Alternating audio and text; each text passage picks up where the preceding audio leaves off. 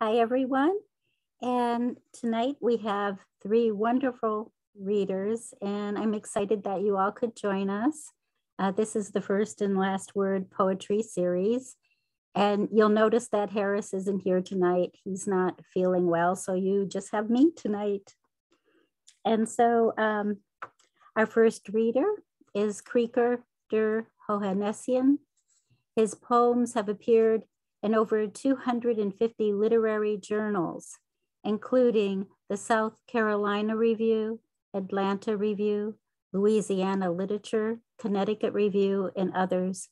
He is a 4-time Pushcart Prize nominee, author of 2 chapbooks, as well as a full-length book, First Generation, by Madres Press in 2020. Ghost and Whispers was a finalist for the Mass Book Awards in 2011, and First Generation was a must-read in 2021. And I give you Krikor. I'm going to be reading poems out of my latest book, First Generation, which Gloria just mentioned. It's a book I've been meaning to write for all my life, and has to do with what it was like for me early on and later on in my life as well, as to how being a first-generation descendant of genocide survivors affected my life and my thinking and a lot of other things. So I'm going to be reading poems out of that book. It's dedicated to my grandfather, who was a writer and a political activist, which is why he had to get out of Turkey before they basically killed him. They got rid of the intellectuals and folks and political people and folks like that first. And he came over actually in 1910. And my mother was 2 years old at the time. He had 4 children in tow and his wife, and came over to the United States and fled Turkey. And one thing I'd remembered, just as a prelude here, was the silences I experienced as a kid because nobody would want to talk about what went on. So I had to do guesswork, I had to get things by inference and by innuendo, and deal with the silences involved. So I'm going to read some poems out of this book. Forewarning, they're not very cheerful.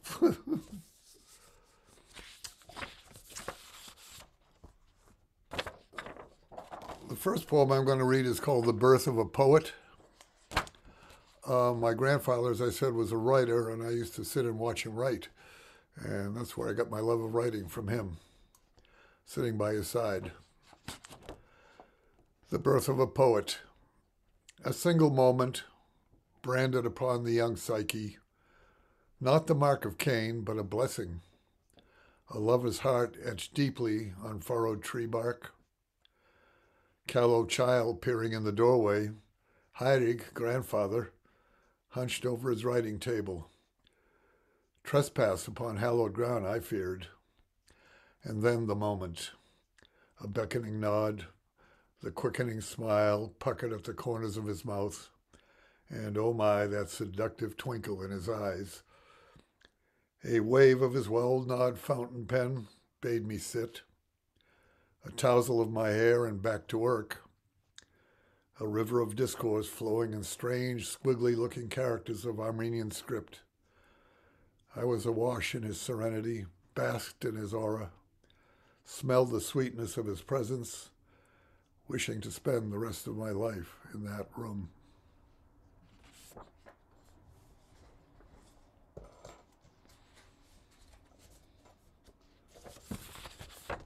My second poem is entitled Death March Der al-Zor. Der al-Zor is actually in Syria, and a lot of the Armenians who were marched out of Turkey, eastern Turkey, went over the desert and ended up in Syria. As a boy, I heard the stories, Zaytun, Musadak, strange-sounding names, not easily rolled off the tongue. Isolated sagas, heroics kept alive by those who made it to safer, friendlier shores. Why did the few stay while most chose desperate flight, I wondered. But what is the measure of gallantry given the odds? An entire people reduced to bare hands, a few knives, pitchforks for weapons, Now, Nene, I can imagine the baggage you carried on the steamer from Smyrna, the nightmare that dogged you to your final breath. Now, Nene, I understand that which as a boy I could not comprehend. You, one of the fortunate, escaped to tell the story. Most of your sisters, the flowers of Armenian womanhood, had no such luck. Only their stories survived.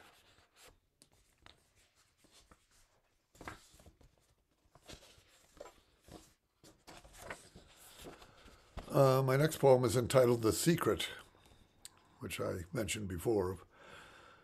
Always in whispers among the elders, the unspeakable. The weight of Ararat atop a mystery, not for public consumption.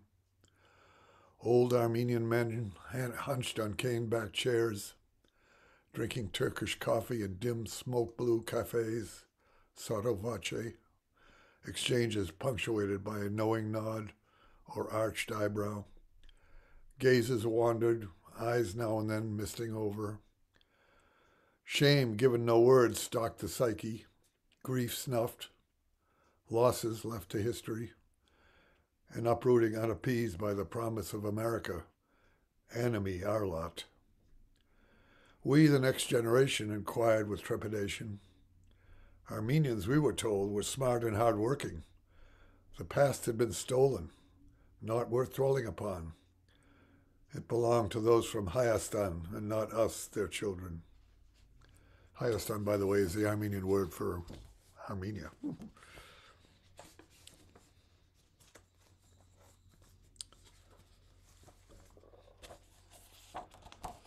The next poem is entitled The Survivors. Of those who weren't shot straight off in their homes or left hanging like rag dolls in town squares, some stuffed brooches, pendants, gold fillings into body crevices, others a family portrait, a wedding picture, scrolled under threadbare sashes, or for the more practical, larder scraps to the last march for who know how long, to come face to face with the ground upon which God spat. No use the grains of wisdom panned from the placer of centuries in Ottoman millets, not worth spit, not with the blood of your blood sluicing the mud-rutted streets. So, my children, I would have no story to tell if Hype Nazar hadn't escaped the bloody clutch of Enver Pasha and Talat Bey. From the refuge of America, it is left to you to hold those birthplaces with strange names, to pass on the tales of those whose histories survive, only as faces in grainy sepias, or a gold ring engraved with a name, a date.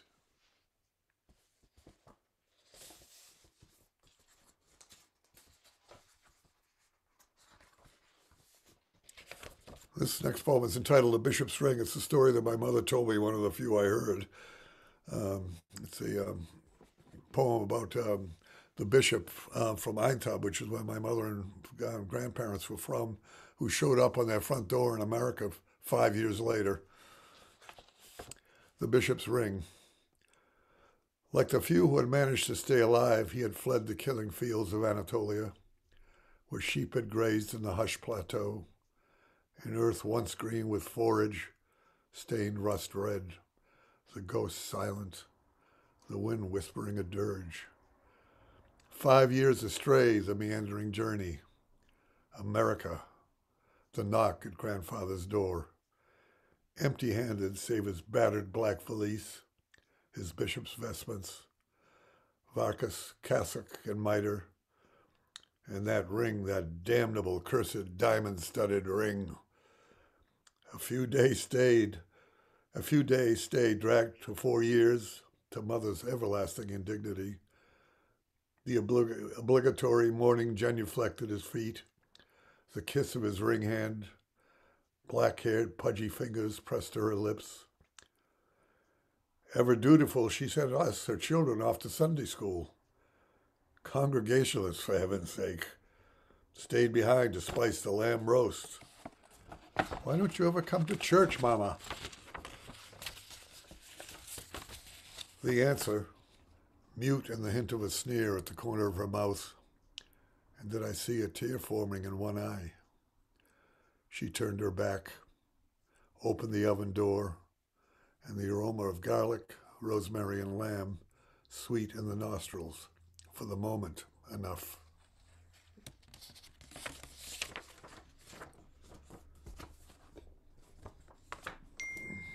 Oops.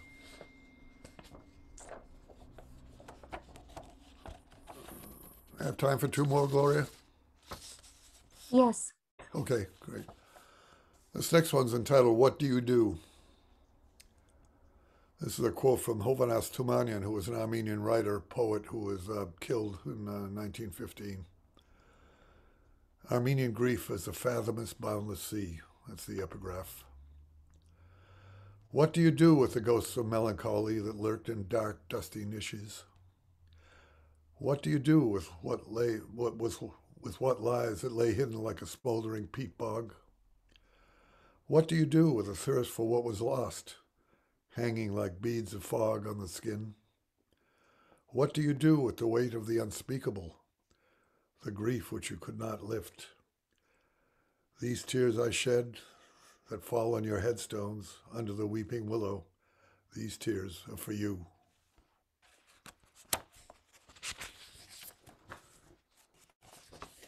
This last poem is entitled Passage to Ararat. It was written for Michael J. Arlen, who was an Armenian writer and whose father was also a writer.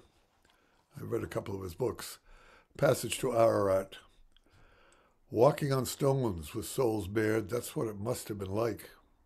Your pilgrimage, antithesis of your fathers on the winding park road of the diaspora. Plovdiv, Paris, London.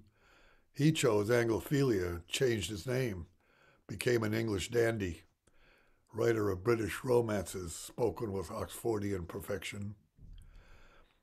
Worse yet, the mocking of his forebears is quirky, and besides, the language was impossible. His identity and yours doused with the acid of his shame, vaporized. Brave soul, you chose the journey, the one he could never imagine. The road back, Yerevan, where the eternal flame burns, where you tossed a yellow rose into the burning oil. Your tears a cascade down your cheeks, like snowmelt from the slopes of Ararat, the tears your father could never shed. Thank you. Thank you, Krikor. Okay. And our next reader is Ron A. Kalman. He was born in Israel to parents who fled Budapest during the Hungarian Revolution. His poems have not only been widely published, but they've been translated into several languages, have appeared in more than a half a dozen countries, and been included in an anthology of world poets. His chapbook, Appearance of the Sun, is available from Main Street Rad Publishing, and I give you Ron. Oh, thank you, Gloria. And I'd also like to thank Harris for having me here tonight. So I'm going to be reading from my chapbook, which is the Appearance of the Sun. And the first poem is entitled Sopron, which is the name of a small town in Hungary on the Austrian border. Sopron. I've come here, 18, in awe of your churches, your cobblestone streets, and your clip-clopping horses. In love with Kay, her body melting, merging with my own, while outside your soldiers with their guns strapped lazily under arm, remind me that my parents, once young themselves, fled across your marsh field while bullets grazed the night sky and Russian tanks roamed Budapest, where the statue of Stalin lay in ruins.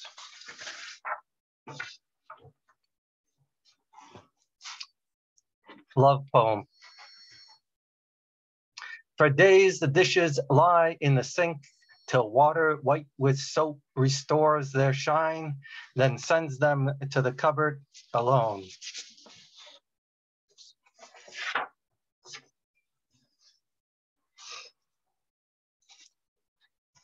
Fire alarm, 4:30 a.m.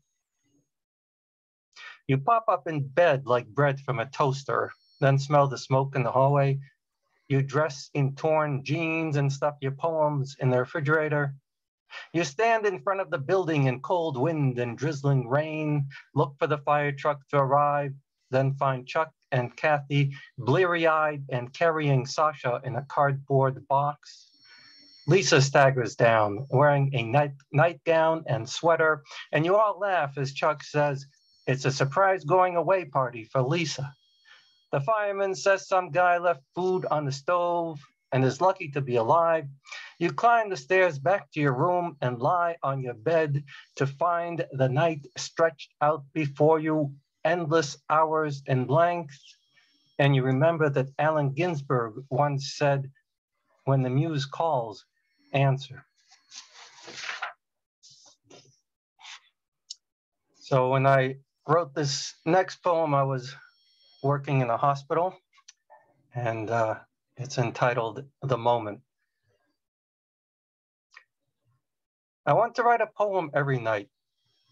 I want to come home from the hospital with its antiseptic carpets washed and vacuumed daily and feel like William Carlos Williams.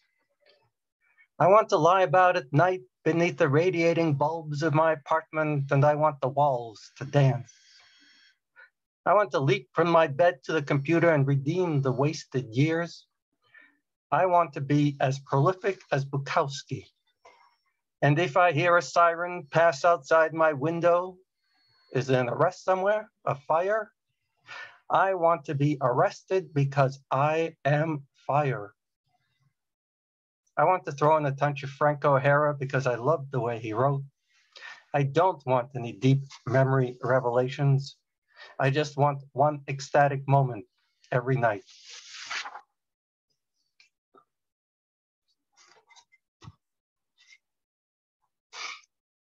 My love. With you, I'll argue about the fog that settled in the sink, how to eat it, sauteed with grapes, as you suggest, or striped yellow like the bus we missed. With you, I'll argue till the moon turns blue. But when the sun at last appears, smiling like an empty plate, and the buildings with their stoic fears reveal petals left unkissed, we must recall they have their wishes too. So take a breath and swallow harder. Don't let the inchworms grow much taller. I'll fetch the hounds. You start to holler.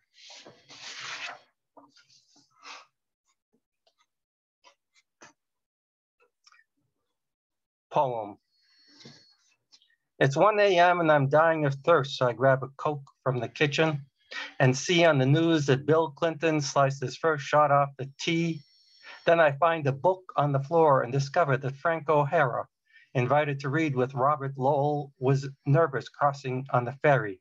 It was a snowy night, so he wrote poem, Lana Turner Has Collapsed, inspired by that day's tabloids. And the poem was a big hit with everyone except Lowell, who apologized for not drafting a poem on the spot, implying that for him, writing poetry was not such a casual affair.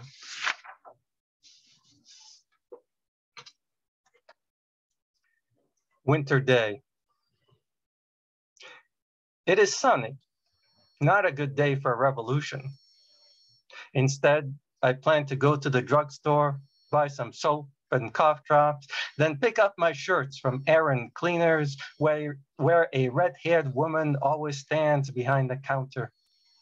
I might mention to her that she's oppressed, yes, by the British because she's Irish, as a worker because she must sweat all day in the laundry, and as a woman ruled by patriarchal society. Or maybe I'll just say, it's nice outside.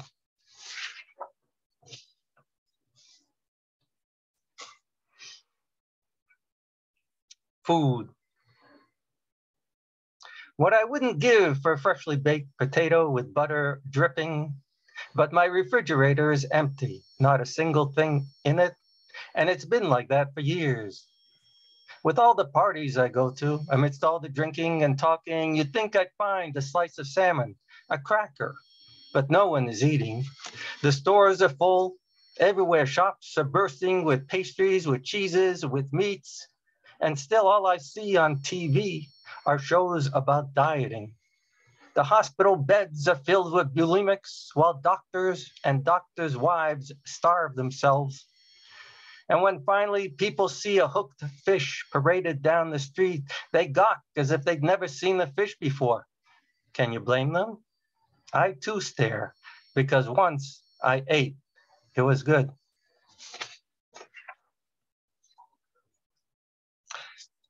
So these next two poems I wrote when I was corralled into doing community theater with a couple friends of mine from the hospital. First one is entitled A Midsummer Night's Dream.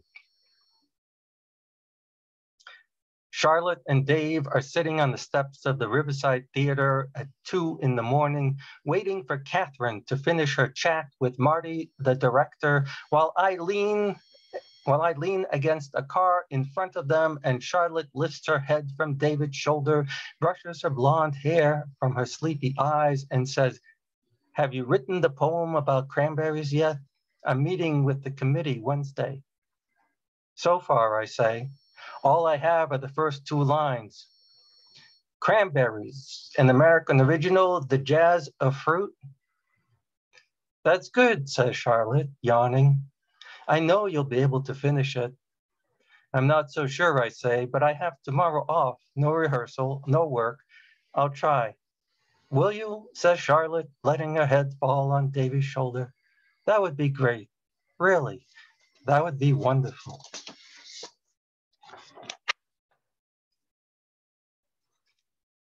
Actors. We're in the music room next to the stage during a performance, and Bottom is stretched out on a bright red love seat, his Athenian garb draped about him, sweat dripping from his face. "How much longer do I have to sit here?" he says. "When is my next cue?" "Here, read this," I say, giving him a poem partly about cranberries. "What's this?" he says. "I'll only read it if it has sex in it." "No sex, only Charlotte." "Oh, Charlotte," he says. "You wrote a poem about Charlotte? Well then." Joe squints his eyes and reads the poem carefully. "That's quite good," he says.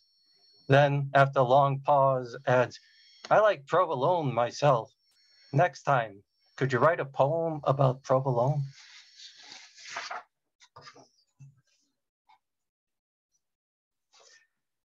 Spring influx. Come March or April, bugs invade my condo. They stream in by the 10s and 20s. Ants enter in caravans complete with tents and dancers of the 7 veils. With spits they set up to toast the breadcrumbs I forgot to sweep up. Spiders build castles in the corners, while beetles start up jazz bands. Millipedes hold 100-centimeter dashes and time them with the clock on my DVR. There's no use trying to stop them. It's best to put on a t-shirt and try to blend in.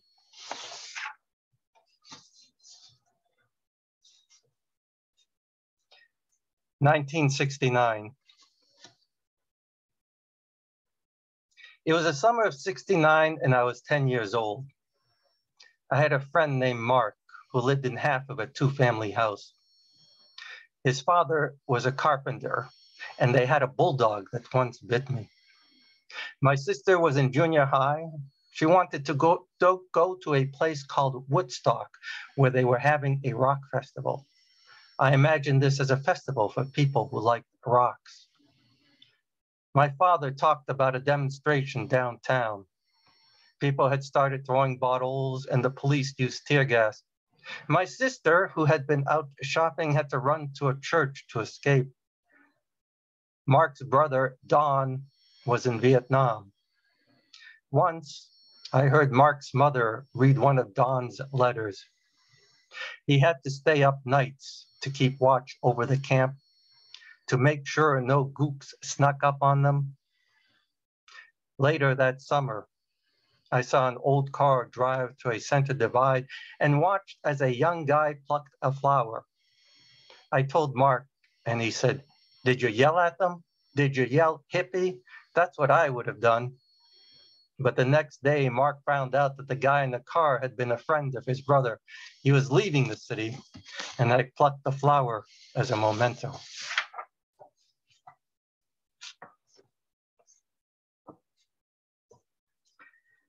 Dr. Zhang's Magic Pills.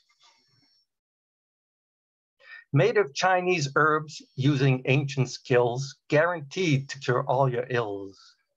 Take one in the morning at the start of day, one for the brave to have their say, one to help the body's healing, one to stop that annoying squealing, one to balance your chi just right, one to keep your goals in sight, one for the muse, so faint her song, one to know if your thoughts are wrong, one for the rising din at noon, one for the sultry days of June, one for the masses caught in traffic, one for Wall Street, oh, so frantic, one for the bosses feeling smug, one for the workers' sullen mug, one for the catnap under a tree, one to be grateful just to be, one for the girl who sways her hips, one for the guy who looks and trips, one for the couple arm in arm, one for the lawyer, sound the alarm, one to ponder the placid moon,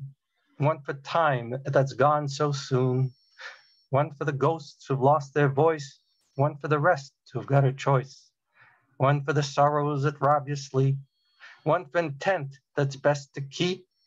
Life is short, boredom kills. Take Dr. Zhang's Magic Pills. And this, my final poem here is entitled Faint Light. I'm not the sort who awakens before the sun rises. If you choose to brave a run on the hard pavement in the morning chill while trolleys creak into action, that's fine. But I prefer the solitude of a warm room, the soft glow of a lamp, and the quiet that comes from the day's traffic after the day's traffic is reduced to a whisper. I prefer the thoughts contained in a good book that might penetrate the mind and change it, or even inspire a thought of one's own. There's a certain feel to pristine thought before it's seen the light of day, before it's been trampled by the onrush of the morning news streaming from radios and TVs. It might bear the delicacy of a leaf fluttering to the ground, which if looked at closely contains the universe in microcosm, but which later is swept aside with the rest of the debris on the street. I'm not the sort who awakens before the sun rises, but on occasion it has risen before I've gone to sleep. Thank you. Thank you, Ron. And our next reader is Denise Provost. She has been published in such journals as Ibbotson, Muddy River, Poetry Review, Poetry Porch's Sonnet Scroll. She received the Maria C. Faust Sonnet Competition Best Love Sonnet Award in 2012 and the New England Poetry Club's Samuel Washington Ellen Prize in 2021. She has 2 poetry collections, Curious Peach, published by Ibbotson in 2019, and City of Stories, published by Cervena Barva in 2021. And I give you Denise. Thank you so much, Gloria. Thanks to you and Harris for inviting me tonight, and for my co-readers, my fellow readers, and everybody who's here. I will mostly read out of City of Stories, and then a couple other things. Because this is largely a crowd of poets here in the Zoom room tonight, I thought I would start in a traditional manner by invoking my muse. in a poem called Aspiring Poet Seeks. We know the muses are all female, right? That's why men write most of our poetry. I'm searching for a muse who's just my type and wants to spend quality time with me. A lissom redhead tempted me, but then came the deal breaker. She smoked cigarettes. A blonde Madonna whispered to me. When I turned, she'd become a heartless coquette.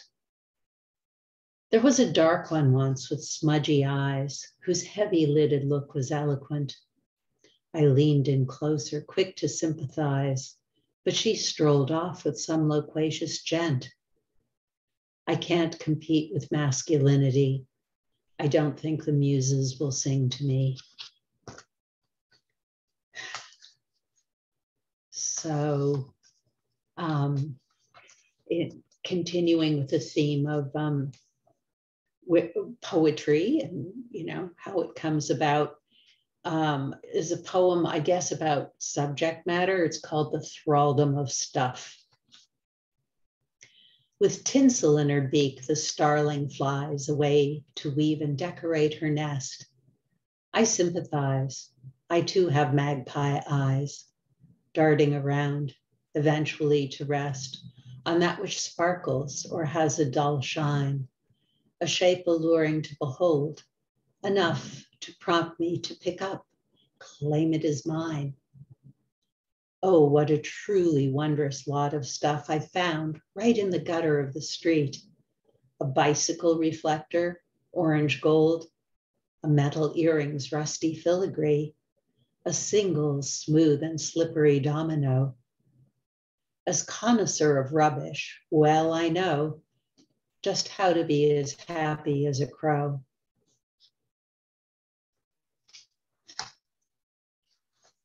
And on the topic of poetry, this is a poem from my first book, Curious Peach, and it's about form, really, I think. It's called Self-Expression, and it's seasonal. The falling rain experiments with form. Its aspiration is to become snow, and yet the evening air is still too warm for crystallization. Each droplet grows into such altered state as it can reach. The frozen rain bulks up, but remains splash. It longs to have the elegance of sleet, whose angular Art Deco forms have dash, and make a sharp sensation on the face, more memorable in their own way, perhaps, than pelting slush, whose brutish shapes replace granules with stinging clumps. I yearn to grasp how rain's imagination leaps so far as to emerge in fine six-sided stars. So that's probably enough poetry about poetry for now. And I'm going to read some of what I call my poetry of place. It's a poem about Somerville. It's called Commiseration. It was a kindly place, our neighborhood. We knew each other and we stayed in touch, passing on news. Though none of us had much, we shared our garden flowers, home-cooked food, gave rides to the carless. Life was good enough for most, though sorrows always loomed. We stuck together, fighting off the gloom of bereavement and loss, the way we stood with Millie when her only son died young. Helen had fallen and broken some bones, so we had to bring her walker along when we drove to the wake for our friend Joan, who never had a bit of luck, said Flo, as her car skidded out in falling snow. Let's see. 6. Yes. And here's another Somerville poem called The Pasha of Elm Street. How he enjoyed life in that simpler time. escaping indoor heat, sitting outside, his feet raised up, cold pitcher by his side, surrounded by plants, his pleasure and pride. Vining nasturtiums bloomed along strings tied from porch rail to ceiling and back again, at intervals weaving a floral screen, half concealing his chaise where he reclined, fanning himself, but always with an eye for dubious strangers on the street below, whom he'd halt with his glowering stare. So no house or car break-ins during his reign. His place, now plantless, is no longer green, but tarted up for tastes of those who come to buy luxury condominiums. The path, the porch, the man himself are gone, with his care of the street he oversaw. So now I'm going to read this book, City of Stories, has a section of political and topical poetry. So I guess this is a political poem. It was actually written on the 40th anniversary of the Roe against Wade decision. I came home from work with a sticker from a rally, and I stuck it on the calendar, which was a nature calendar. And Roe against Wade was decided in February. So my daughter came home and looked up and said, well, I'm glad the penguins are pro-choice. And that led to the pro-choice penguins. A crowd of emperors waddles on parade. From here, one sees their banners. Roe v. Wade, uphold the right to reproductive choice. They would shout out, if they but had the voice, about their own immense, compelling need to raise successful young. Each mouth to feed a hard task on these unforgiving shores along the Weddell Sea. If they had more than one offspring at once, how would they meet the challenge to keep warm on father's feet? One precious egg. Meanwhile, each mother must hunt fish relentlessly, as fathers trust their mate's return. Their careful calculus for survival can allow no excess of breeding, which explains their stated goal: free access to all forms of birth control. That poem is dedicated to a longtime Somerville person, a public health nurse who was always advocating for sexual health and proper education of teenagers. What a great woman Karen Edlund was.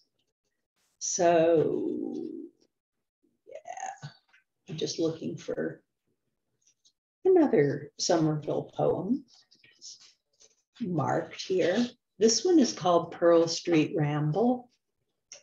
A hot night, no one wants to be indoors. All congregate on sidewalks, porches, steps, conversing there in many dialects, the babble music of a cozy world.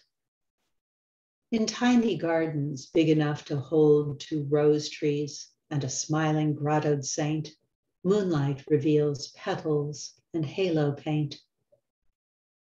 I wander past a building, once the home of good friends, educated, cultured folk, well brought up, financially insecure, so genteel they could not bring themselves to recognize the works stashed by their door. A cup of hypodermics on a shelf, stowed by the tenants on the 2nd floor. So, yeah, and here's another poem inspired by my surroundings. It's called Requiem for a Home. I never met the folks across the way.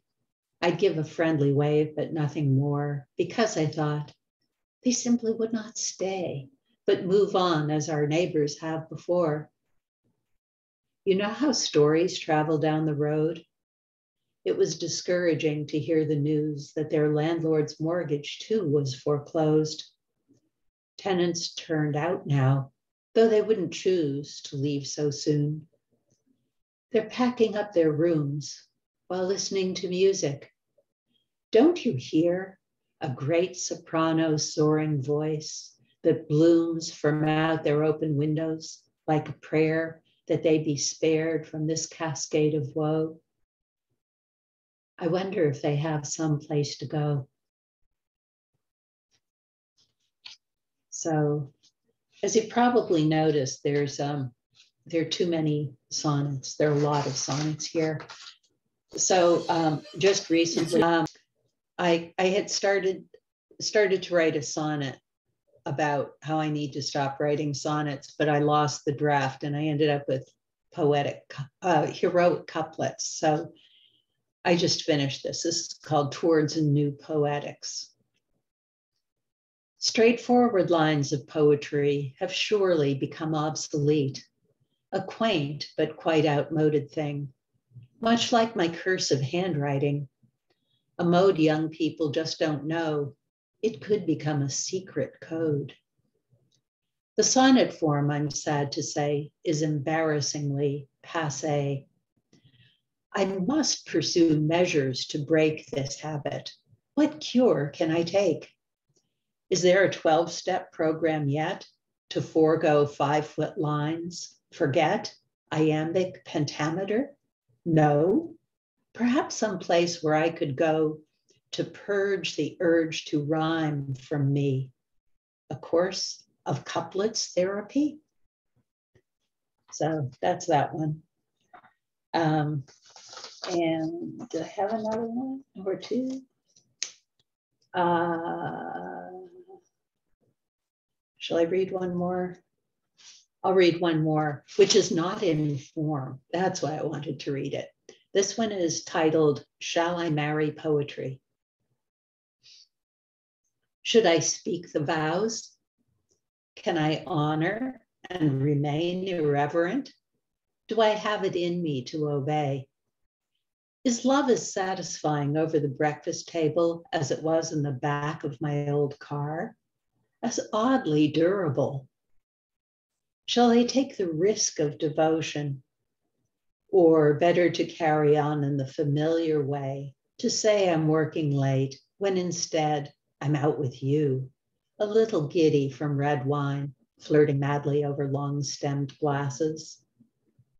Will I love you as much over coffee cups? Will you have as much to say to me? Thank you.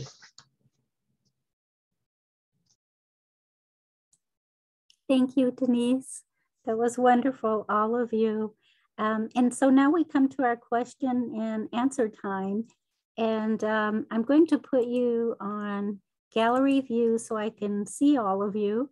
So if you have any questions or you would like to make a comment to the readers, please raise your hand. You can use the reactions button. There's a hand there that says raise hand or raise your hand. There's not that many of you here, so I can see you. So anybody want to say something? Yes, Karen, go ahead.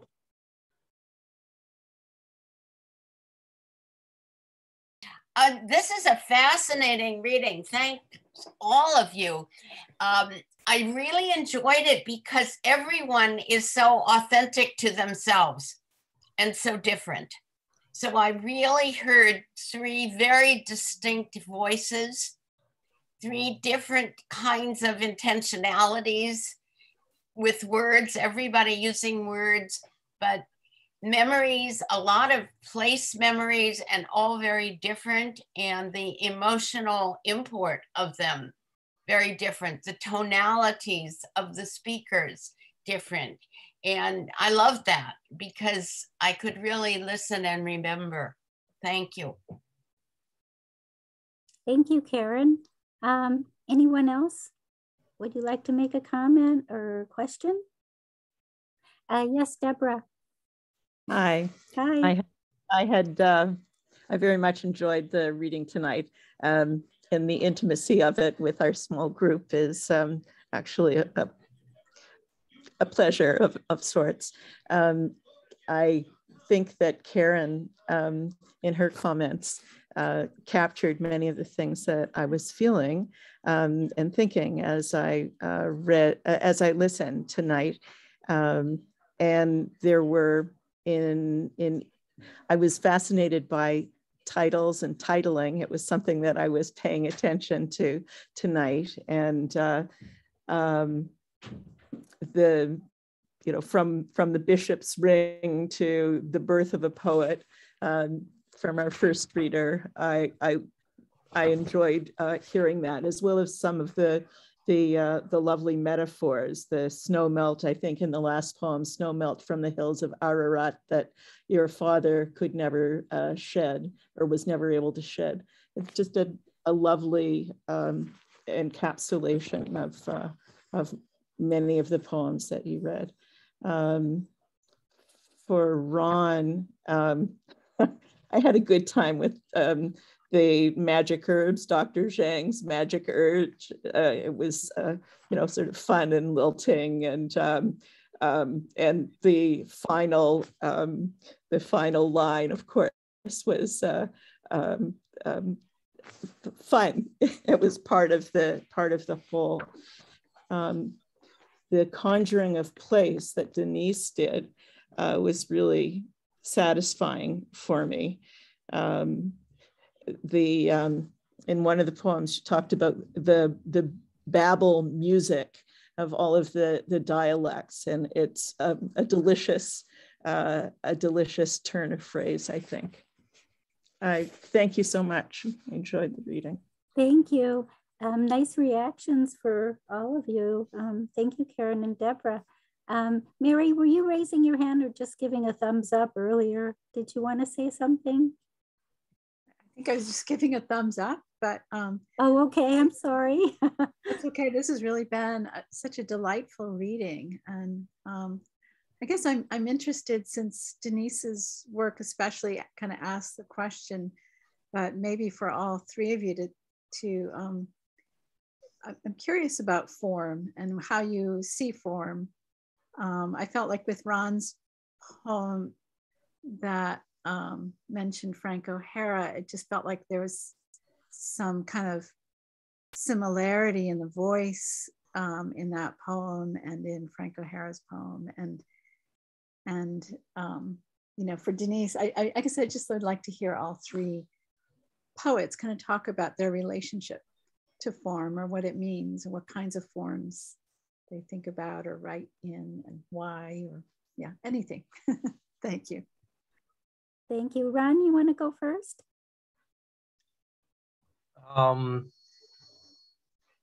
Sure. Not sure it's an easy question to answer, but when I was writing these poems, I guess I was less interested in the form than just the process of writing. So I think Frank O'Hara has a kind of a very free-flowing form, and I was greatly influenced by him at the time. So I think I was going for kind of partly for a stream of consciousness type thing, more than a specific poetic form. Although, it has changed over the years. And I've done some translations from Hungarian, and in Hungarian, poetry really isn't considered poetry unless it's unless it rhymes. And so I've also, when I do the translations, I try to keep to the original form. So I think in those circumstances, form becomes more important. But so I guess it has changed over the years. Okay, thank you. Denise or Krikor? Go ahead, Krikor, you're raising your hand. Yeah, basically what I try to do with a lot of my poetry is I pay attention to music and rhythm rather than rhyming or anything like that, or any particular poetic form. The music or the rhythm of the poem has to be right. And I grew up with musicians and artists, so I guess that's where I got it from. But that's what I like to pay attention to briefly, more than anything else when I write. Thank you. Denise? Yes, my relationship to poetry grew out of my love of song, of musicality, and I'm always listening for the music of language. And when poetry comes to me, it usually dictates the form that it should take, just by virtue of the words that fall together in my head and how I hear them, and catch them really. I don't feel like form is something that I consciously impose. Okay, thank you. And thank you, Mary, for the question. Anyone else have a question? Deborah, you wanted to say something else? You're muted. Yes, in light of Denise's last comment that she doesn't usually have form imposing itself on the on her poems, I'm laughing because you left us with the couplets therapy as you were working on sonnets. So, couplets therapy. Mm-hmm. Thank you. Anyone else? Okay, then that will be it for tonight. And thank you. Let's give another applause to the readers. You guys were so wonderful. And our next reading will be February 15th, and Harris will be back then. And so I look forward to hosting with him. And everyone have a great week, and thank you. Bye-bye. Thank you, Gloria. Thank Thank you. you. You. Bye. Bye-bye.